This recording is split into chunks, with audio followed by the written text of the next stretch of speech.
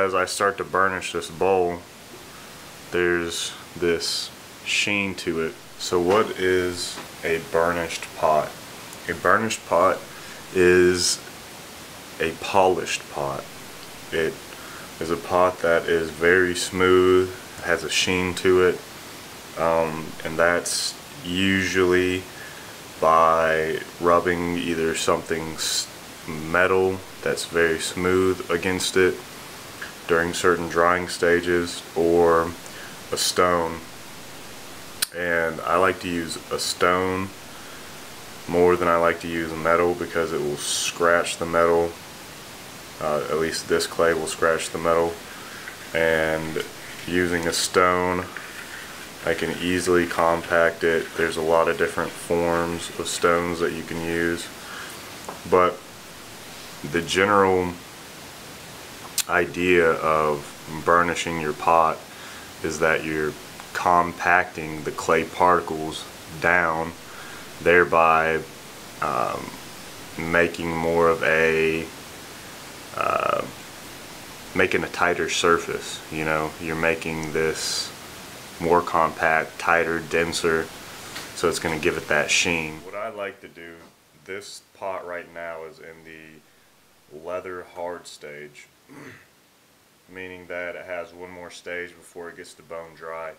And usually I will compact with, I'll compact the surface down and try and get it as level as possible with a rib, some sort of rib first, and I'll do that right after I get done throwing.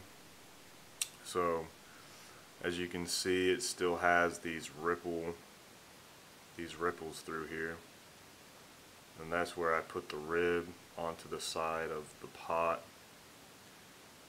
as it was spinning on the wheel, and it gave kind of like these ripples, which I don't necessarily like anymore. I kind of like everything as smooth as possible, but it does help get a lot of this grit compacted down into the vessel.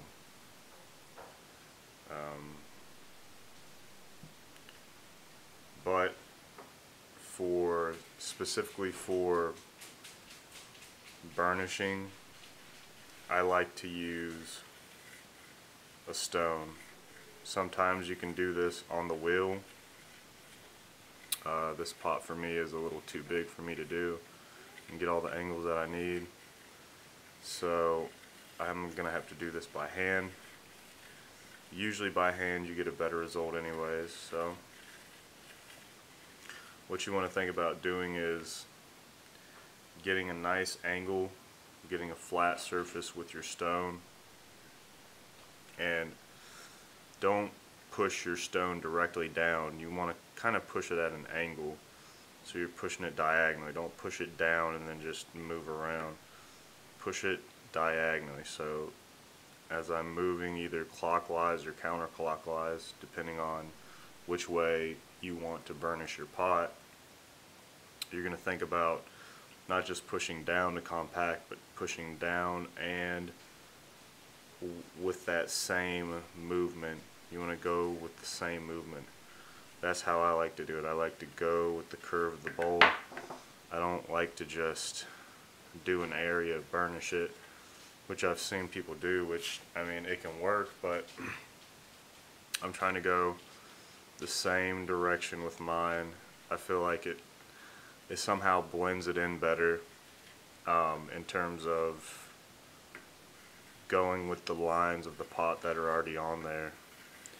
So I go with the shape of whatever I have, and usually it's cylindrical or round, so I just go either counterclockwise or clockwise, and I try and turn with the bowl, and that just helps compact everything better for me, I think. But you can notice that as I start to burnish this bowl, there's this sheen to it, and that is polished clay. That's it. That's a burnished surface. Now, it may not look as shiny as it starts to dry off again. As it starts to dry again, you get this, as it gets to bone dry, you almost get this dusty kind of look to it. So you may need to compact it down again if you didn't burnish it well enough on the leather hard or catch it exactly at the right time. Sometimes if it's still too wet, and you think you might have caught it at the leather hard stage, but it's still a little, the bowl's still a little too wet. As it dries, you may need to compact it down again. So usually I burnish my pot 2 to 3 times, just to catch it at different drying stages, because at different drying stages you'll see the surface is either a little ashy, or maybe there's like some divots or something in there that you haven't caught. So I'll come back around through different drying stages, mainly in the leather hard and bone dry, and just try and get everything compact as much as possible.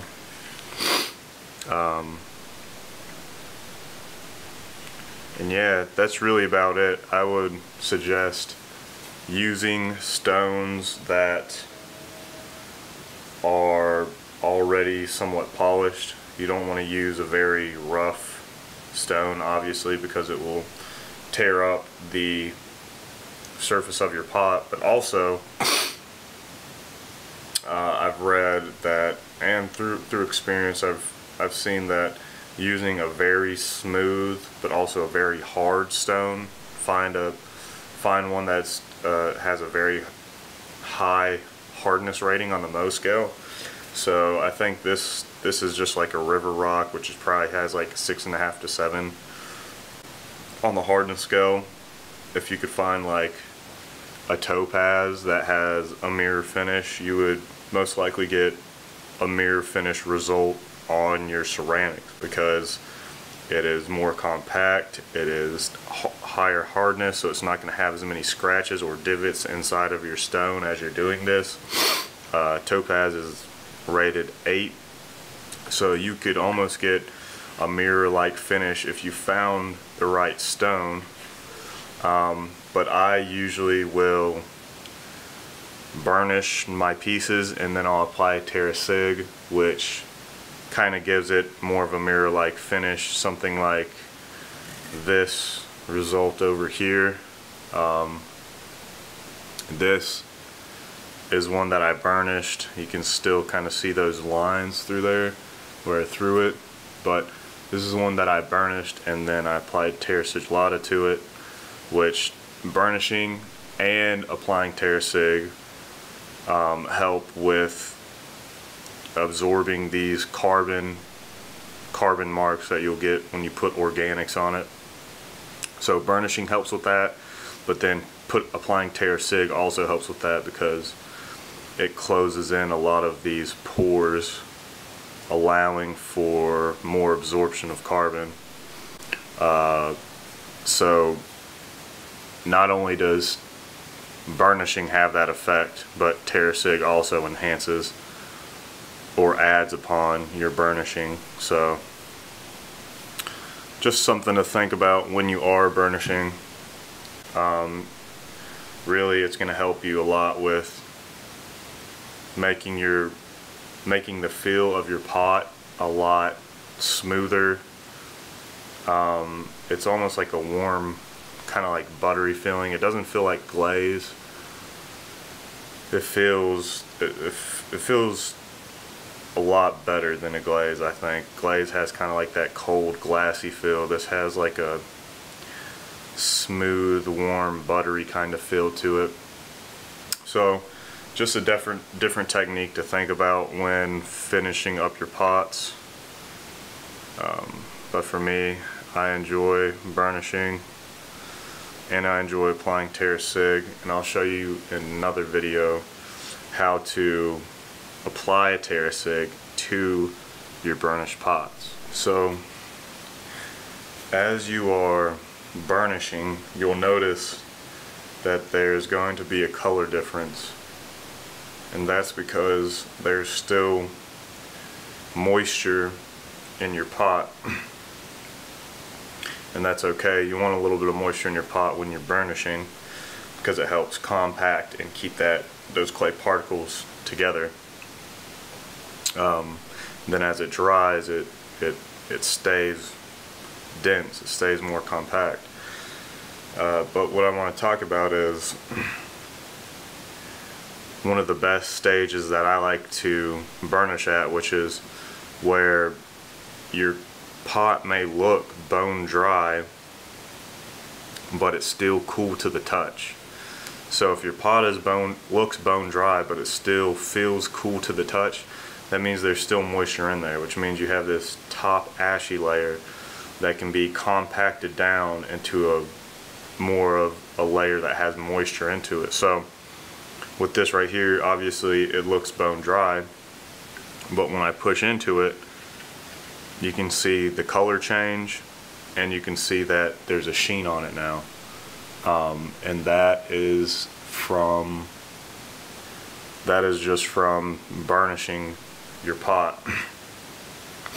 I don't usually like to burnish the foot just because I like a rough foot so that it can grip onto whatever I have it. This is a bowl, so flipped over, that's what it's going to look like.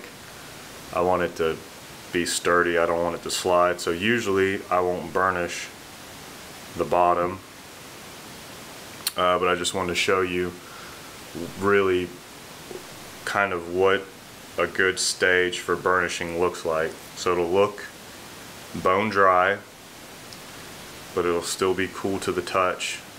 Usually if you flip your piece over and let your bottom dry first, you should get a pretty even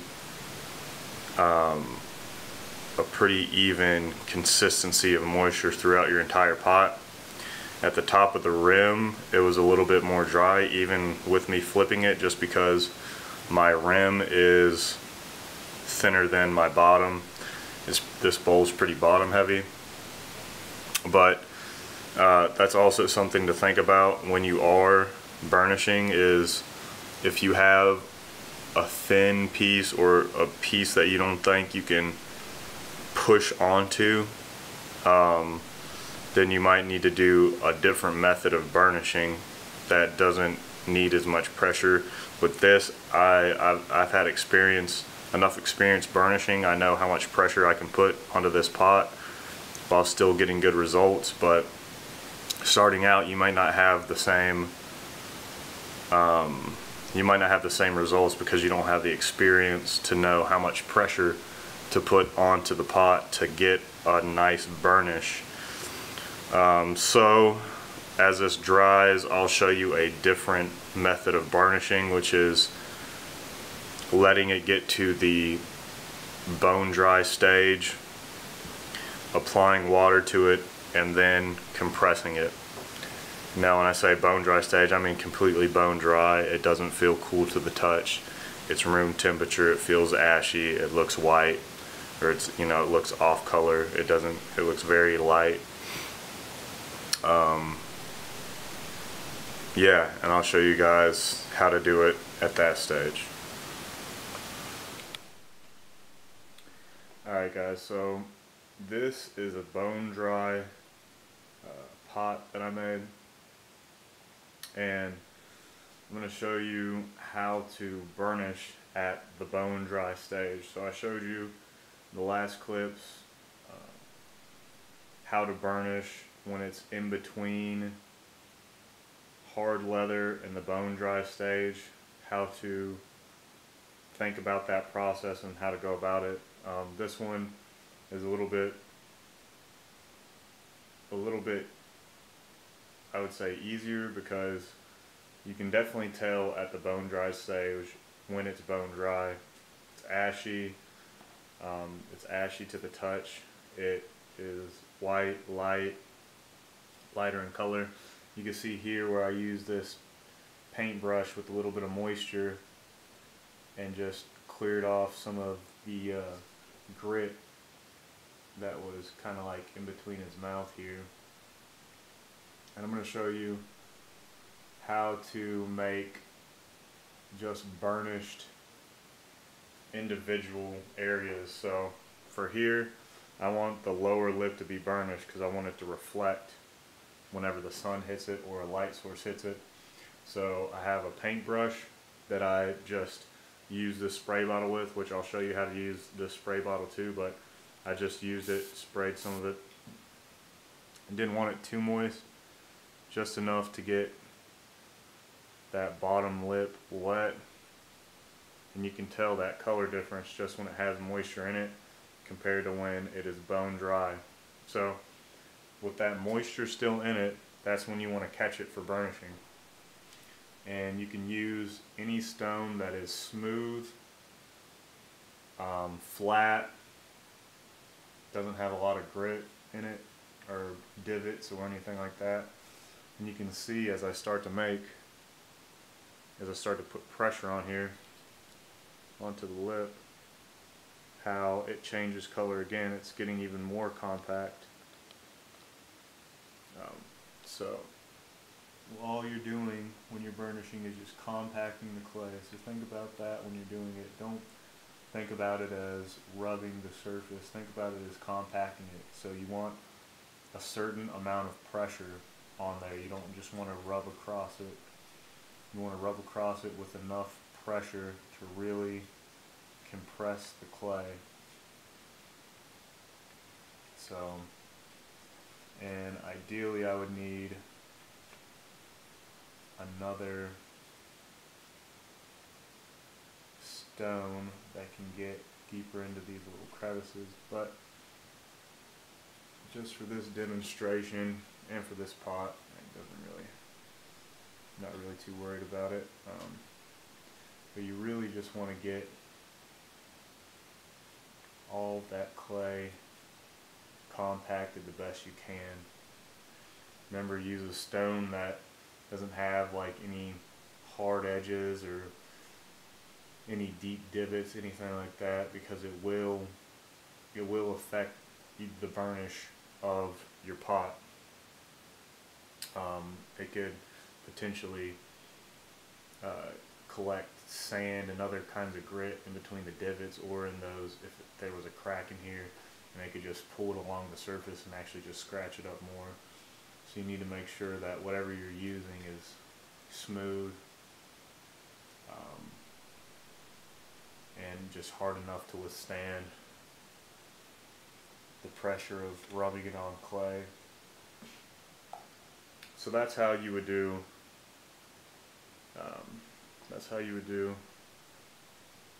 more of a spot burnish, where you just can burnish something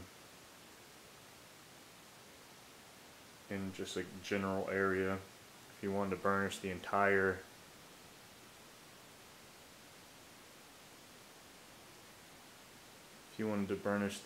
pot, you'd want to use a spray bottle. So this spray bottle is, I think it's called like a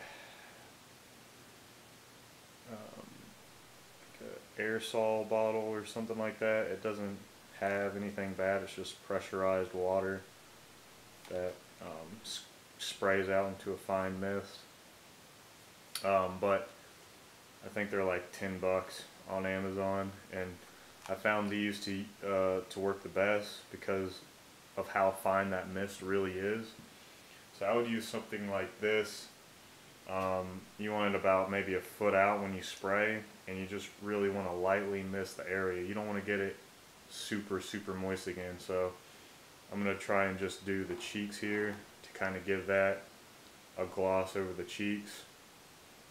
And I'll maybe do I'll probably burnish the eyes, spot burnish the eyes, and then I'll call this good. But to do the cheeks or to do larger areas, you really want this. So I'm going to come about a foot out. I'm going to just pan past the cheek area and see how the cheek is getting most of that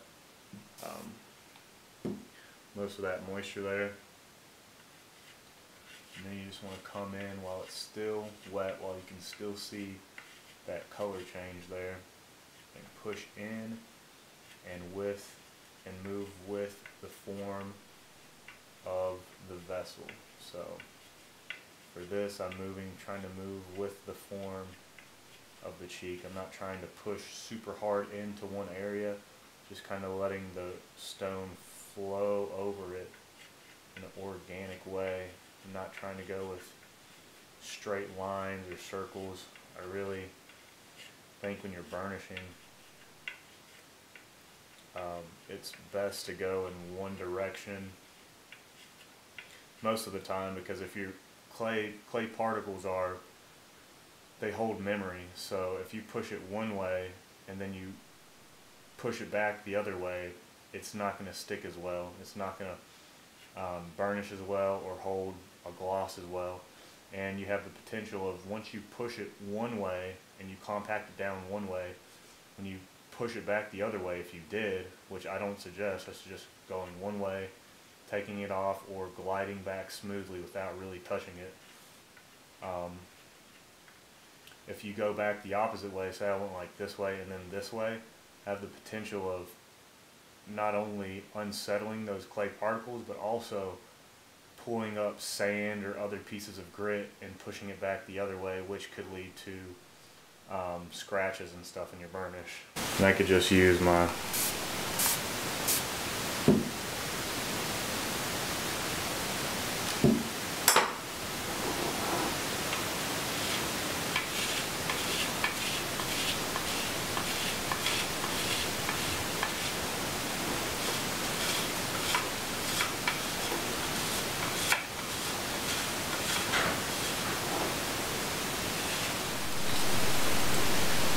after you've burnished it and after it's dried, you should still see those glossy marks where you left it. It should feel different, and it should look different, and it should reflect more light.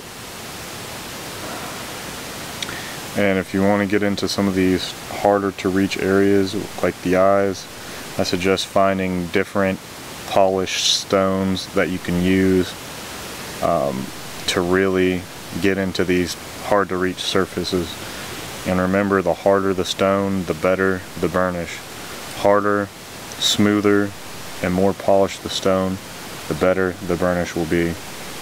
So still got a little bit of stuff to clean up here, but yeah, that's the basics of burnishing. If you guys enjoyed this video, please leave a like, leave a message, let me know what you want to see next. Thanks guys.